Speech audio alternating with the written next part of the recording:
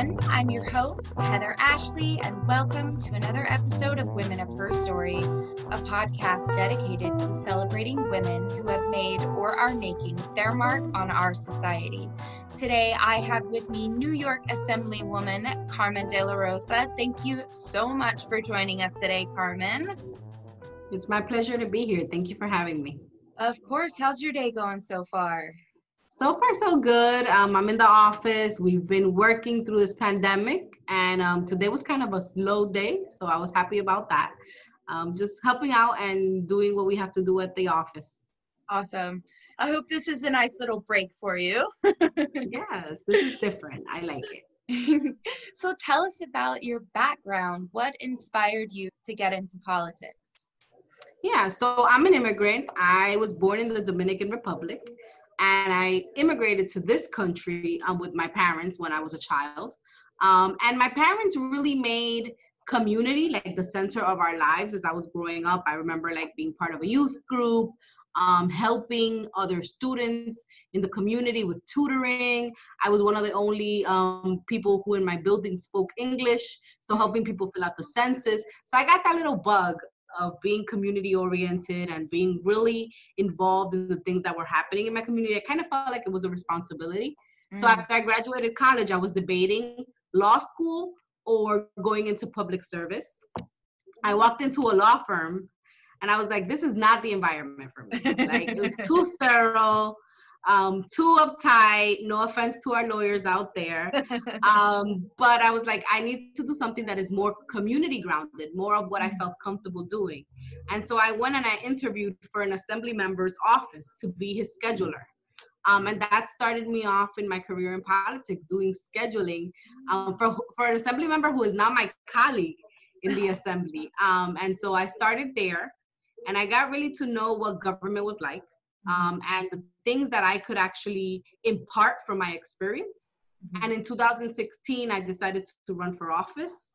And I was lucky enough that with all the work that we were able to put in, not an easy journey at all, but I was able to be elected in my first round. And not only was I elected, but I unseated an incumbent at that time.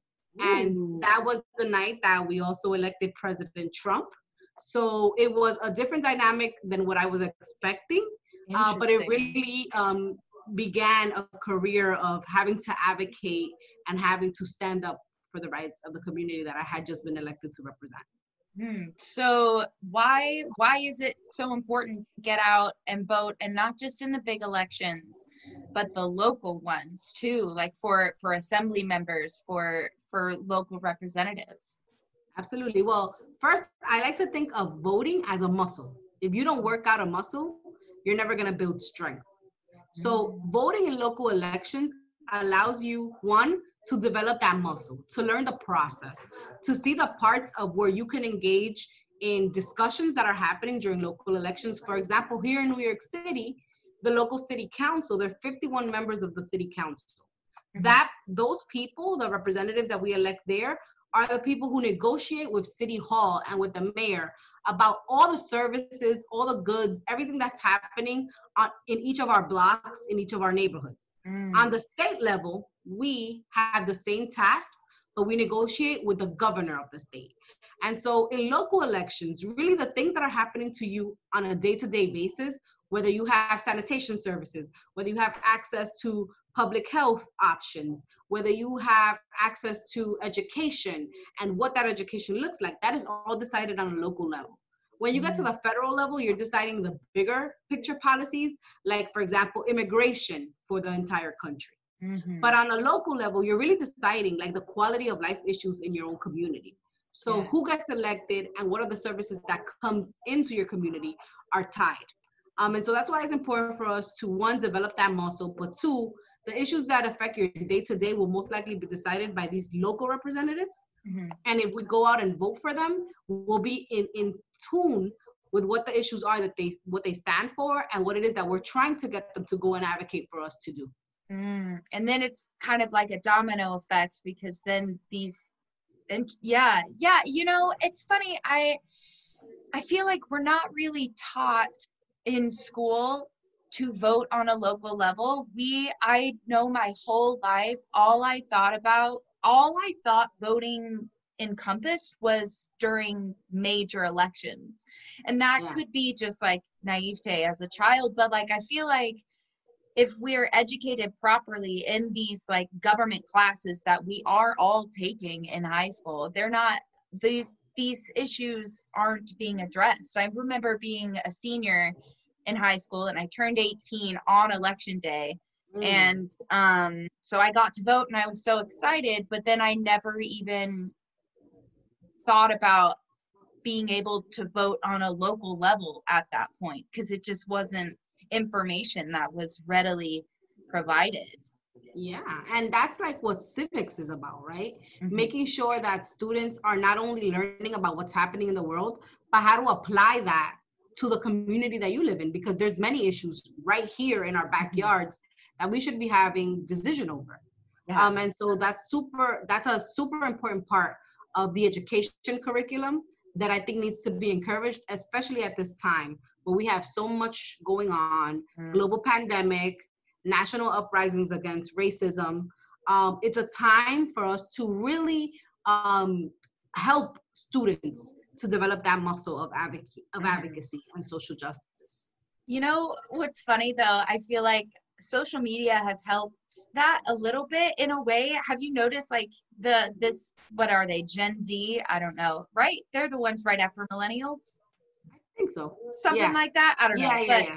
But they're like all over TikTok doing all kinds of things. So hopefully there's a shift in the tide for information and all of that. It's kind of become a trend.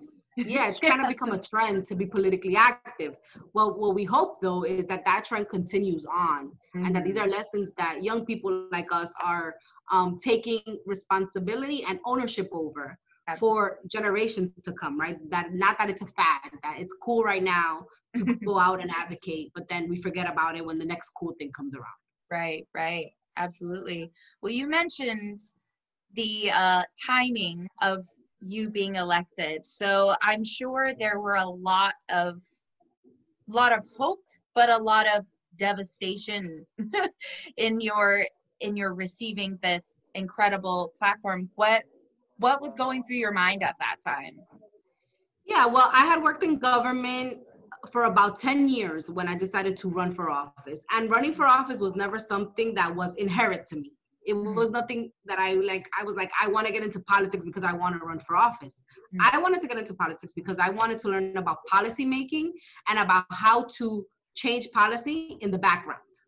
I didn't feel comfortable with all the media and all the attention and all, but eventually what I learned in doing this work is that if we put obstacles on ourselves, if we don't challenge the fear that we have, then we won't become the advocates that our communities may need at that time. And at that time in my community, the elected officials that had been in office had been trailblazers. They had been the first of many things to be elected, but they had been in office at this point for over 20 years collectively. And so here I was, a young woman working in government, and I decided that I wanted to put my hat in the ring for a political position, the assembly, for the first time. It was challenging. I was the underdog throughout the entire race. You know, many people said, it's your first time running, everybody loses the first time. That's one of the things that candidates really is a disheartening thing to hear. You know, people would say, well, it's great, you're going to get your name out there. You know, no one abandons their work, their life, and their family to get their name out there. Yeah. Most of us that run for office, right? We have some aspirational qualities about us. We want to change the world. We don't want to gain experience. Yeah. And so it's disheartening to hear. And I heard it often. I often heard that I was too young to hold elected office. I often heard that politics was not a place for a woman. And especially a woman with a young family. When I ran for office, my daughter was 1.5. Oftentimes when I was campaigning in the street, some men would say to me like, where's your husband? Why aren't you home cooking for him? Gross. Ridiculous things that is like, what? Like, what year are you living in? Yeah, also you've had 10 years of experience at this point. What do you like? What? Exactly. But oftentimes our experiences are diminished. People Mm, say, "Oh, you worked in politics, but you were just a politician's assistant." Right? It wasn't about giving credit for the laws that you've changed, for the lives that you've helped, alleviate and bring relief to in the community, for the projects that you've led.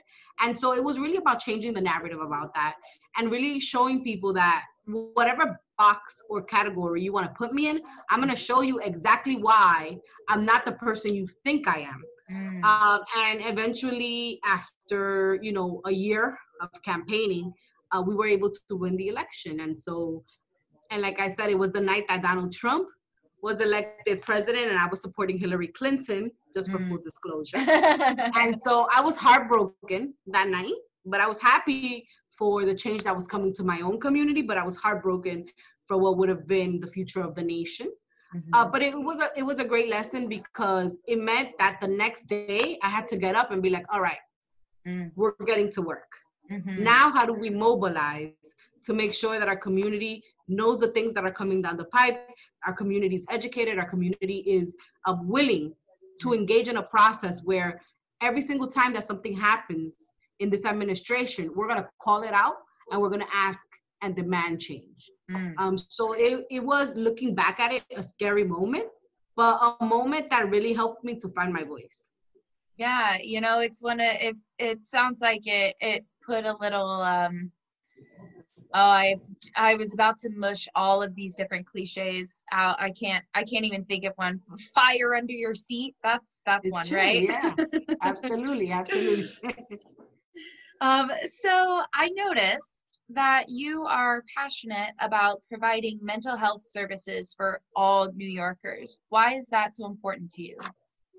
Well, for many reasons. One being that as I was growing up in Washington Heights, in Manhattan, in Upper Manhattan, at the time when I grew up, there was a lot of young people that I had the privilege of really helping through my work with the youth groups in the Mm-hmm. community. And one of the things that often was at the center of like uh, fights or misunderstandings or altercations with their parents or other members in the community was the lack of having someone to talk to, was the lack of having support, was the lack of having mediation done in the home where parents could have a conversation about the differences, the cultural differences, the generational differences. And also at the center of that was also mental health, depression that takes over certain teens. I represent a community in Upper Manhattan that is home to the George Washington Bridge. And the George Washington Bridge has been a bridge where many people have taken their lives. There was a New York Times article about how that bridge, many people had jumped off the bridge. And so I wanted to make sure that in my community, we were having the conversation about depression.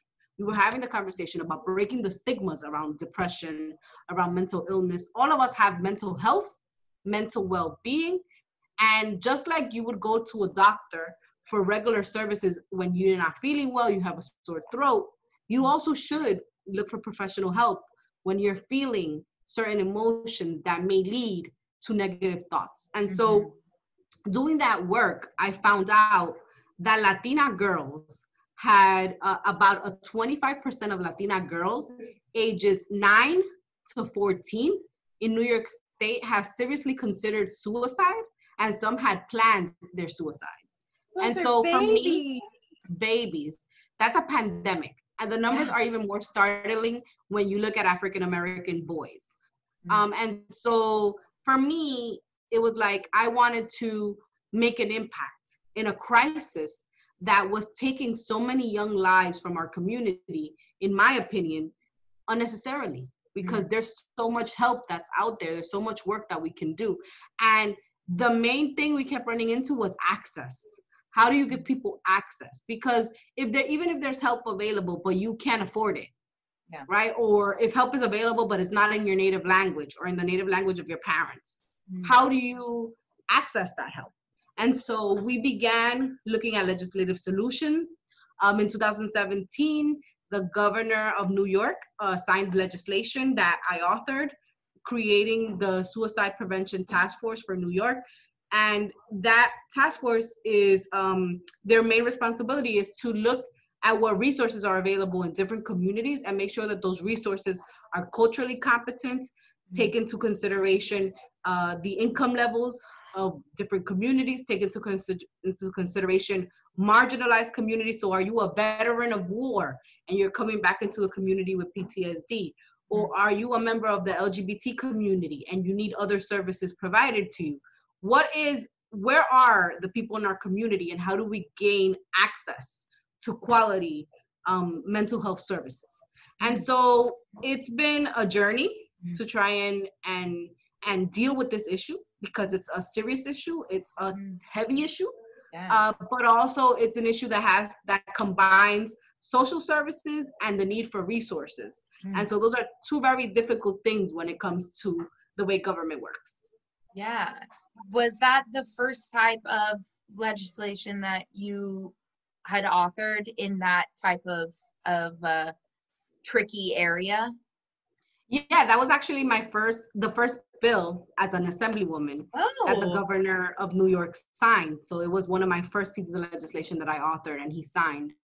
And so, yes, it was definitely something that, I think started a conversation. Since then, we've made very strong partnerships with organizations that are doing the work on the ground and supporting those organizations so that they can come. In my community, they built it's called Life is Precious. So they built a center to make sure that any girls who are experiencing any thoughts are able to have an outlet. They do art therapy, music therapy, and it's just a fabulous and beautiful space for our girls to go and learn how to be confident about who they are. Wow, that's amazing. I bet that feels so good to be like, yes, what I'm doing, I made the right choice. I'm in the right place. I'm making a difference. That's amazing. I love that. And Yes, speaking of making a difference, tell us about the Green Light Bill. Yeah, so the Green Light Bill was something that had been in the works in New York State for a long time. And the Green Light Bill basically allows for anyone in New York State who's able to pass a written exam and a practical exam to get their driver's license. Why is this an issue in New York? Because if you are undocumented or an undocumented person, you are not able to have a driver's license. I visited correctional facilities, detention centers, where people had been arrested for driving without a license. For many undocumented people, if you're arrested while driving without a license, or if you're arrested for a DWI or any traffic infraction, even running a red light or going through a stop sign, these are all serious offenses. But for a person who is undocumented, that is an immediate cause for deportation. And so at a time where we were fighting to keep families united, it was important for us to guarantee the ability for people to drive. If you are someone who has to go through an exam, if you are someone who has to pass a driver's license, you're going to be a safer driver. Yeah. And you're not going to get into a DWI, and you're not going to run a red light because you've already taken all the practical courses in order to get that license. Before this bill passed, people were driving because in some areas of our communities that are transit deserts, you can't get to work without driving. Yeah. And so they were driving and putting their lives at risk and the community at risk. And so we helped pass legislation to make sure that everyone in New York State would be able to have access to a driver's license. It's been life-changing for many immigrants who rely on their cars in order to get to work, to get their children to school. But we've even heard horror stories of people not having a driver's license and having someone get sick in their home and not be able to get their son or daughter to the hospital. Right? And so when you think, some of us, we take these privileges for granted. We think about it as, what do you need a driver's license for? I'm a city girl.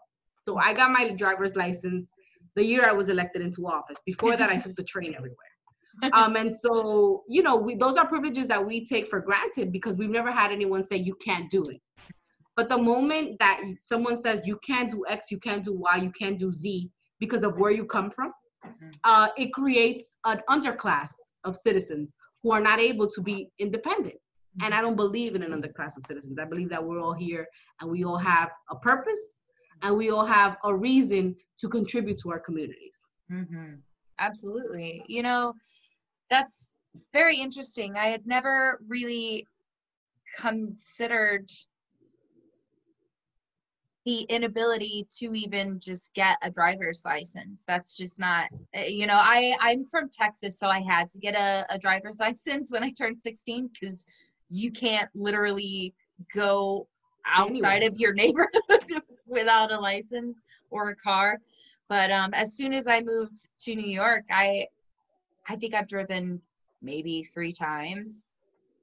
And that's never when I'm here. It's always somewhere else. But, you know, when you do consider like the further parts, even in Astoria, there's like places that the buses don't even go. And you got to like walk 10, 15 blocks to get to the bus to take you 30 blocks to the train to take you. And that's just, you can't, that's not feasible to function in the way that you need to, as especially with like a sick person in your home. Like you just can't. That's crazy.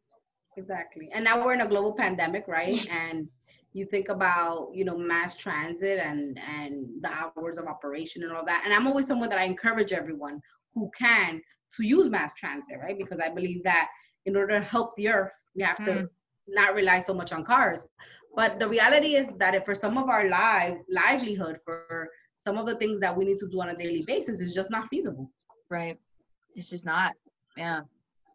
Well, is there something you've been able to accomplish in your time as Assemblywoman that you are particularly proud of, excluding our previous 2 topics? Yeah, I mean, I think that I'll tell you 2 things that I'm proud of. Yeah. The first thing is going from being an underdog, where no one thought that I would actually win a race, to then seeing a record number of women run for office and win in New York State and throughout the country. It really makes me feel like I'm part of something. Yes. It makes me feel like I'm part of a movement to show that compassionate leadership and the capacity that women bring as leaders is something that should not be overlooked and should not be a second thought. So I'm proud of myself for facing that fear and actually taking that leap. And also I'm proud that I am now in an institution where I can hold a door open and say, we need more of you to come in. Come on in, we need more women. So I'm super proud of that. In addition to that, I think, like I mentioned earlier, I feel like I found my voice doing this work of advocating for my community, and especially the immigrant community, which is something that I identify with so personally. One of the things that we were able to do last year was to pass the New York State DREAM Act, which was a bill that I also was the main sponsor for, and gave educational access to undocumented immigrants in New York. And so that means that everyone, no matter what their immigration status is, can access higher education.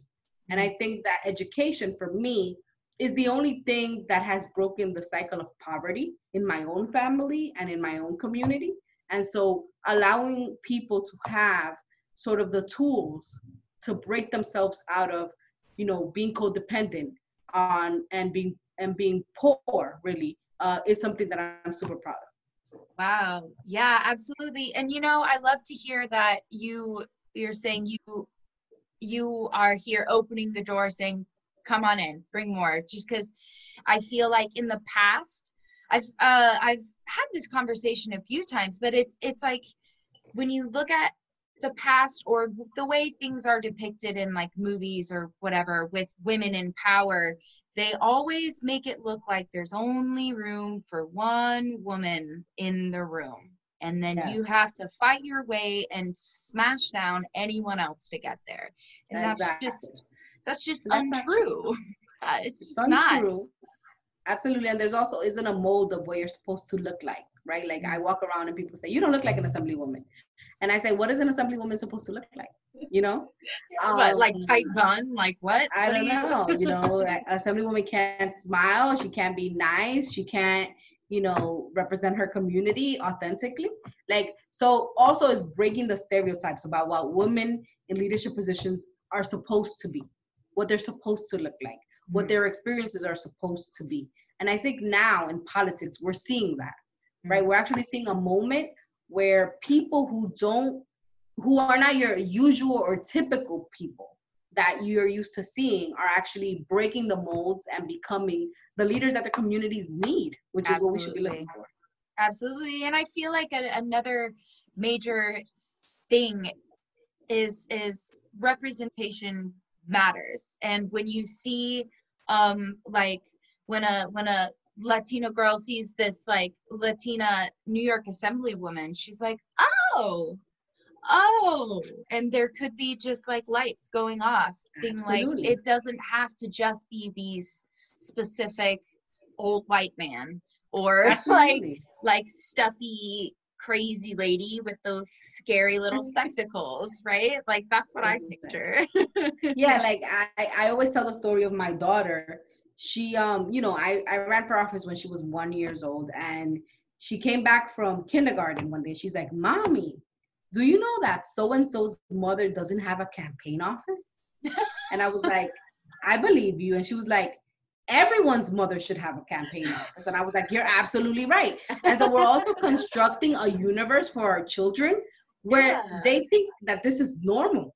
And they normalize the achievement of women, and they normalize what their ceiling is, and what is limitless, right? And so I think that that's important for future generations, right? That is not daddy that's going to run for office, it's mommy, you know. Yeah, absolutely. That's so, I love that you said that. That's hysterical. That kids do that stuff all the time. It's so funny. My mom's a pianist, and so I grew up with her just like playing like nobody's business.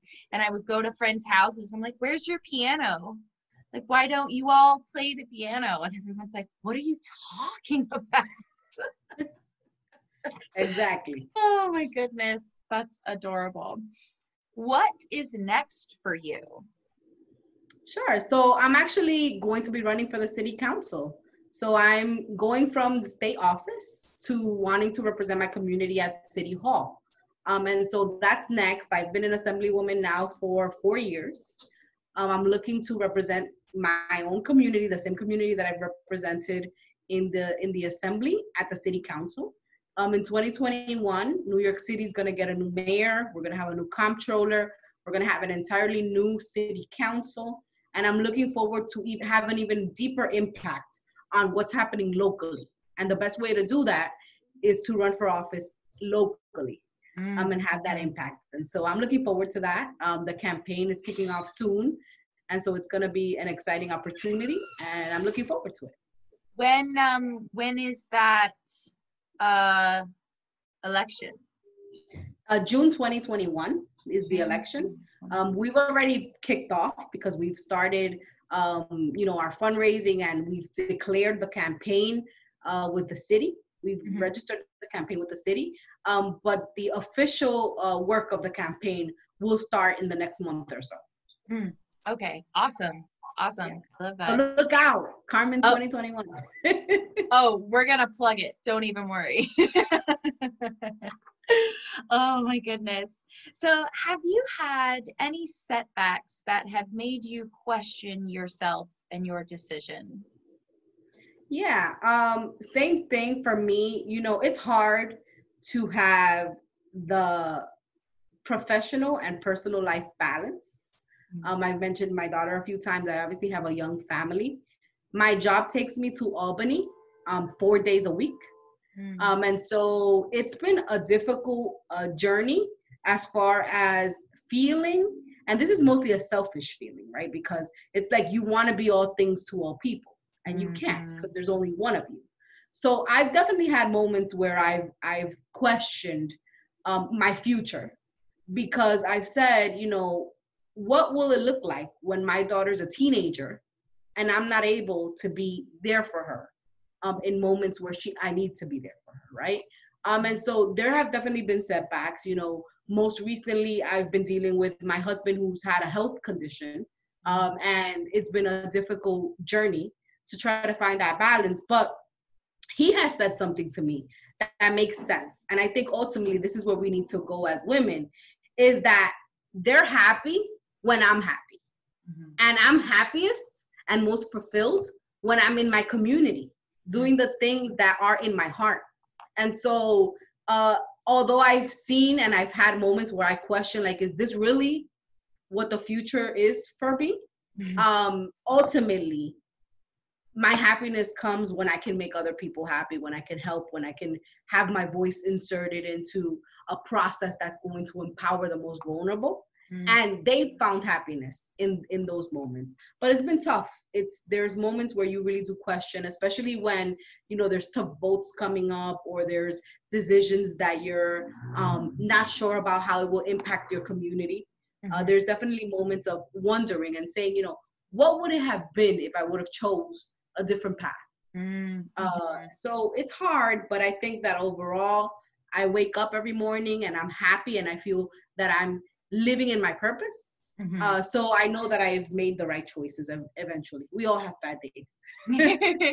Well, how do you trust your gut so much? How do you get up in the morning, even when you've had a really tough day, and just say, you know what, it's fine. Yesterday is yesterday. Today's going to be today. These things are going to happen. Do you turn to your family, your colleagues, yourself? I turn to friends that are in politics. I also turn inward and try to decipher what are the things that are making me feel negative, and try to eliminate those things from my existence. Like, sometimes there's days that I need to delete social media from my phone because there's just, a thread about all the things you're doing wrong, and you're just like, I can't deal with it today. So I'm going to delete you, Facebook, for the week, and I'll download you again when I'm ready. Right? Or there's having conversations with an inner circle that you can vent to about the situations that are difficult. I think overall, when we deal with the things that come to us, we deal with them subconsciously. So we kind of move, we just keep moving. You don't let it like deter you to the point where you can't get out of bed. You move. And I find that sometimes I'm home and I'm overthinking things. The pandemic did this to me almost every other day, where I was like, how are we ever going to beat COVID? I can't possibly feed all these people. I can't possibly, get testing sites in every corner of my district. Like, what are we going to do? I give up. I'm done. And then I'll like walk to my office, and as I'm walking to my office, I'll bump into a neighbor, and the person will be like, thank you so much for being here and listening. And then you're like, all right. I could do this. And you just keep going. And then you find like affirmations for why you're doing this work, and it makes it worth it. So it's not being deterred by your negative thoughts. Kind of working through them. And also, like you said, kind of finding where these negative thoughts are coming from, because most of the time they're not valid, like we give them power over our being, and we shouldn't.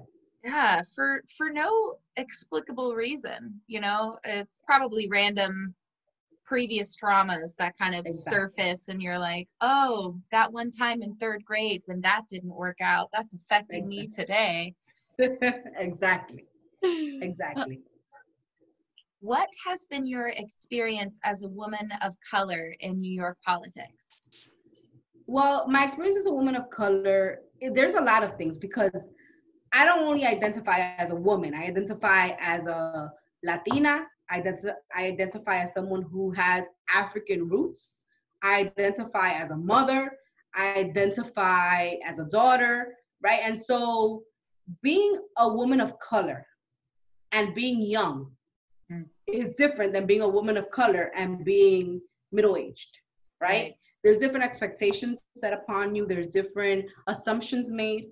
I also represent a community that's not well off, right? So I'm not coming into the legislature with wealthy constituents, right? I'm coming into the legislature to represent the poorest New Yorkers. And so for me, it's been about working to break sort of the stereotype of what a woman of color is expected to be, and showing them what a woman of color truly is, right?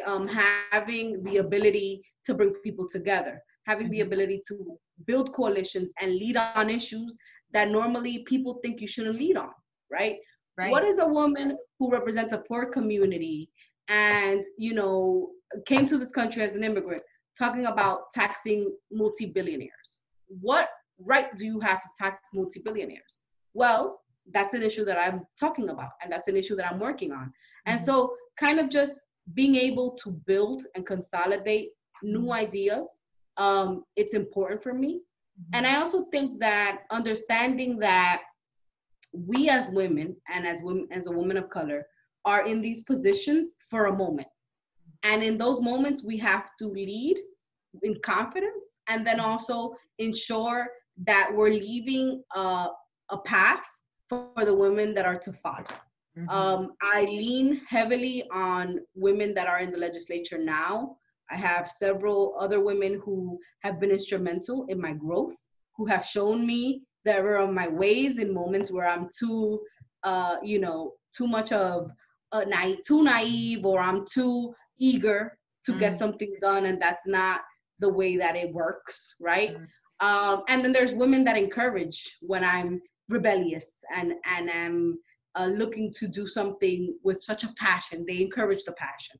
So it's about, surrounding yourself with other women who have been in positions where you are, and ultimately leaving a legacy for the generation that's to come. That's how I see it. Right. That is I have to formulate some thoughts because I had so many thoughts. I think that type of approach, that type of thought process is the exact type that needs to be in a position of leadership. Does that make sense? I feel like you are just that sort of approach, and I can see that the listeners can't see you, but I can see you, and it's very you have a light air about you, even while you're so passionate and discussing all of these things. It's a very it's endearing, and also makes me want to listen and do everything that you're saying. Does that make sense? Thank you. Like your approach and your ability to express all of these emotions and thoughts that you have had throughout your experience is really admirable. Well, as I you. fumble through all my words. I appreciate that. It's important, Thank you. Is there someone that always inspires you? I draw a lot of inspiration from people in my community, right? Like, for example, I'll give you an example. There could be someone who is in the middle of an eviction and is going through everything in life that could go wrong, went wrong, but yet they're still kind, right? So I draw a lot of inspiration from people who are in this moment are still hopeful and still working. I think that if there was a presence of a specific person that I constantly draw inspiration from, it's my mother. She 100% is someone who has always taught me to be a better version of myself.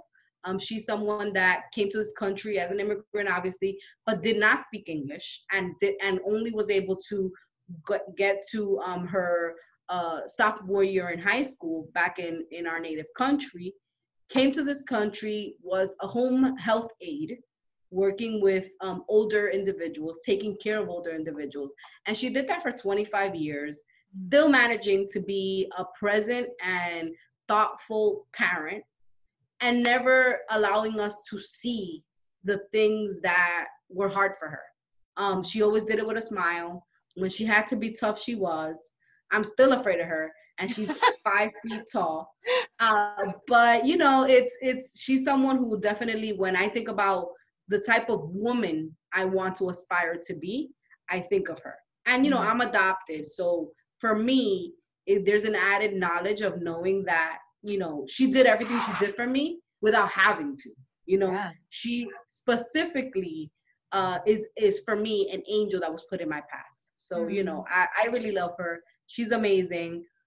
She helps me so much still to try to balance everything that's happening. And so she's someone that I always look towards. But I think I draw so much inspiration from people who have just defied the odds. And she's one of them.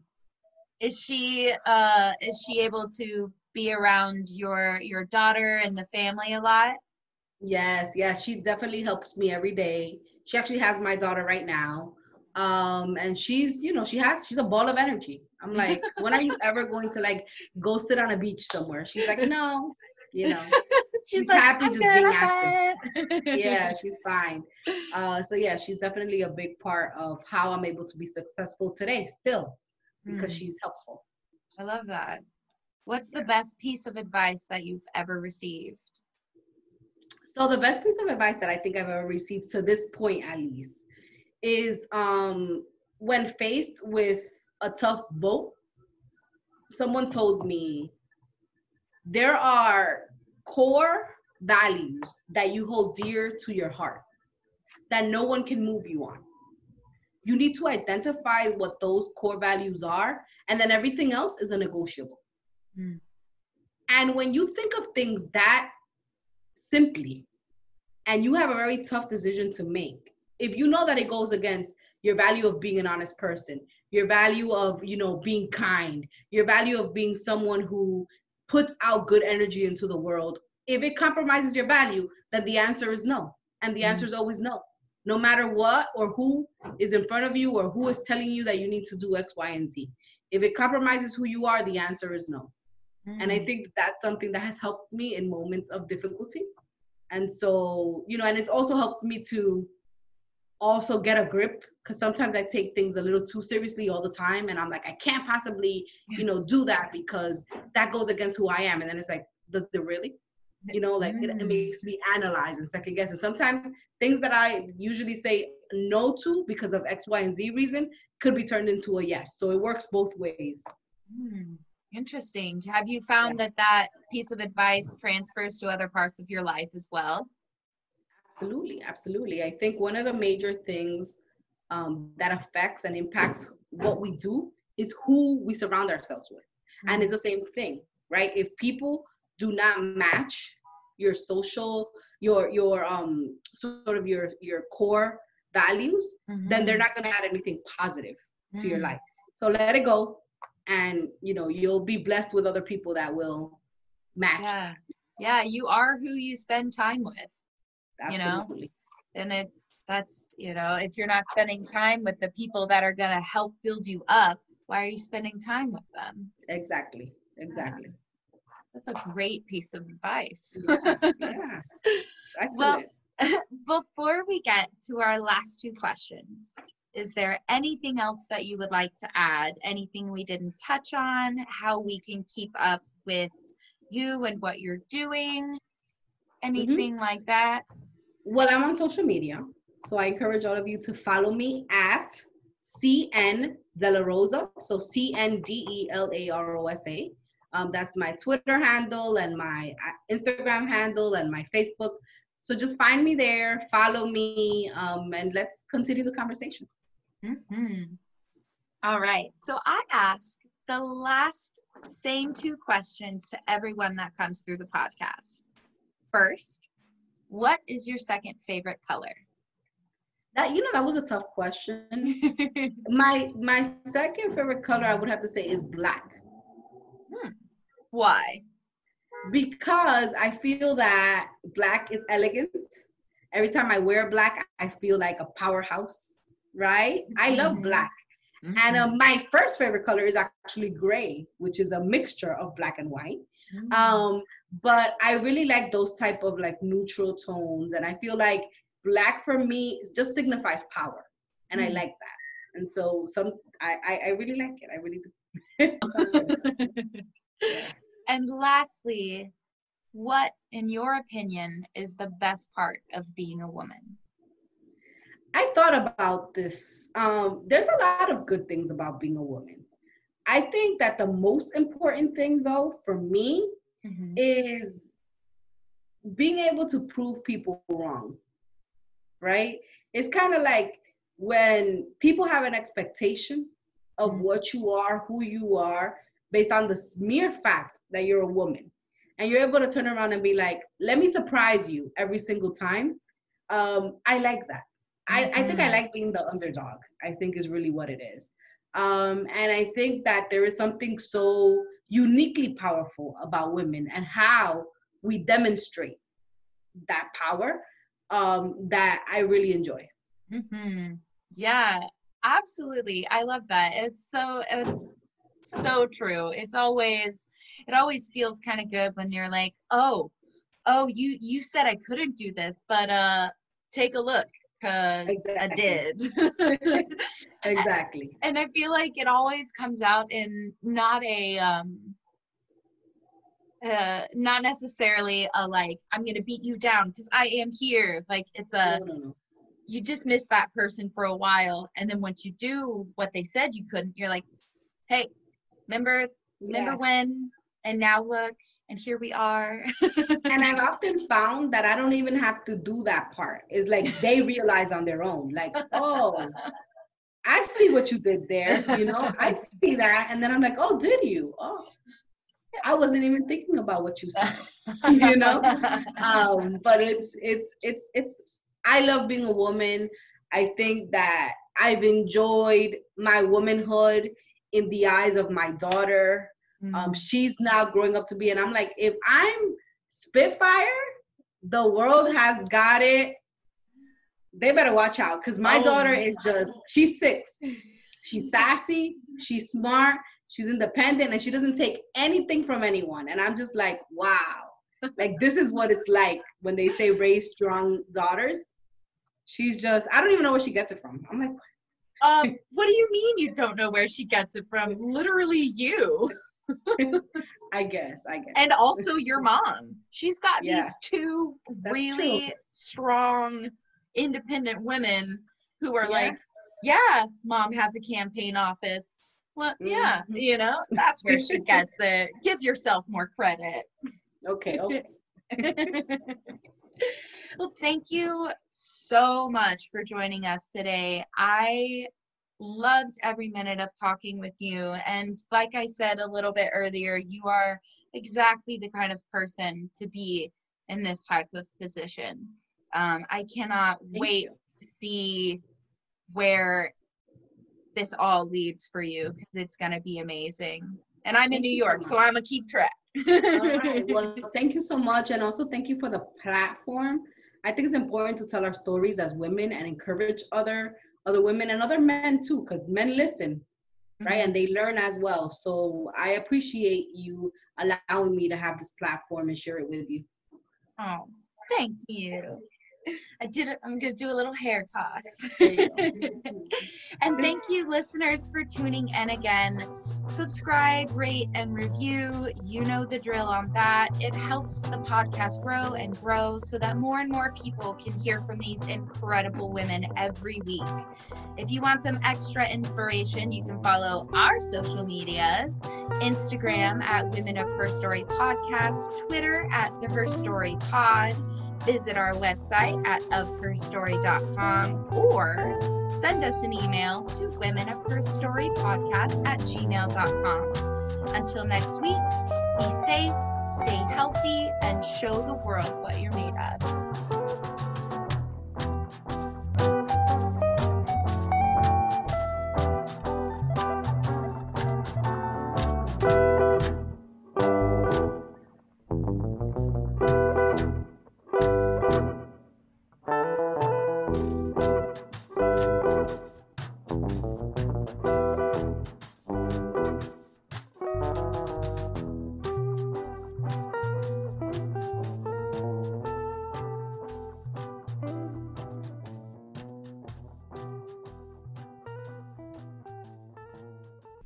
This is a New York Glitch production.